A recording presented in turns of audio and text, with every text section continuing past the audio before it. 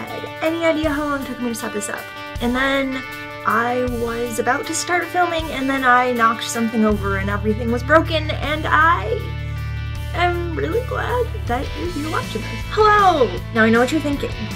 New set, yay! Well, no, it's just a different angle. Where I usually film my videos is just right there, literally right over there. It's a small room. I'm really excited because I'm going to try something completely different and new and terrifying and hopefully awesome. So my whole life, all I've wanted to do was be a writer and publish a book.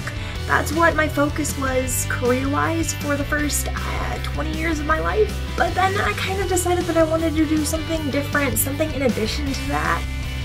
And I still write, and I still really want to publish a book, and I'm still working on that process, but I've realized in the past few years that there are so many things that I want to do. And it was very overwhelming for me to try to think in my head of all the things that I wanted to do.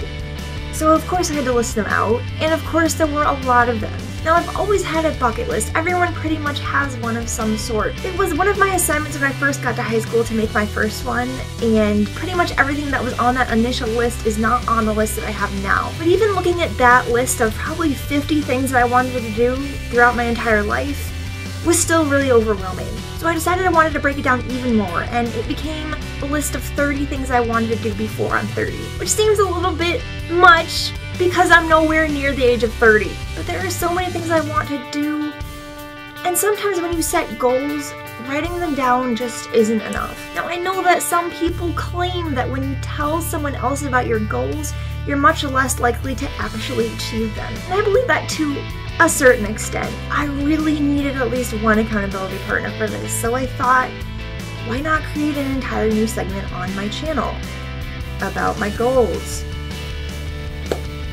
So I am. A lot of these goals are kind of small, a lot of them are in progress now, and a lot of them I haven't even started yet. I'm really excited to get started. This isn't necessarily something I'm going to be updating you on frequently because I have a lot going on. I don't really know how long it's going to take me to even start on some of these. But as I start working toward them, I really want to include you in the process. So I'll upload a video.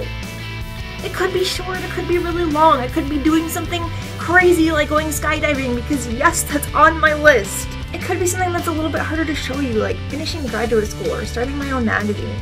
But I want you to be a part of this. Whether you've watched my videos in the past or not, come join me. It's probably not going to be exciting all the time, but maybe it will inspire you. Wheezy Waiter inspired me to start this. This is the kind of terrifying that's very thrilling. I'm the kind of person who sets a lot of goals and is kind of hesitant to actually get going with them. Things like skydiving and traveling all over the world, that's scary. And I'm probably honestly not going to meet Hank or John Green or give a TED Talk before I'm 30. I'm gonna try my best to keep this interesting. Maybe it will motivate me to make my life in general more interesting, even if I don't show you everything. It's not what this is about me. And I know that sounds really selfish, but sometimes you just have to do crazy stuff for yourself. So thank you for watching this, and if you haven't already, subscribe because I'm really hoping that the next plenty of years is going to be really interesting.